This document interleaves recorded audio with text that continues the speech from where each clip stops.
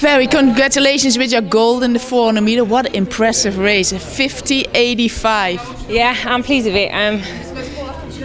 I mean, I want to come out and do well. Hoping, you know, from that I can go into my outdoor season with a bit of confidence. So it feels good.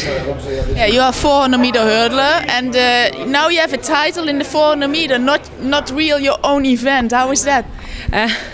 I mean, it's fun to do the 400. You know, 400 meter hurdles requires a lot more concentration. But having saying that, indoors is a lot different to outdoors. It's very tactical, a lot more contact. So it just makes me stronger mentally as well. 50.85, a world lead. And what times do we have to think outdoors? Because you have to get faster in 400 hurdles also with this. Yeah.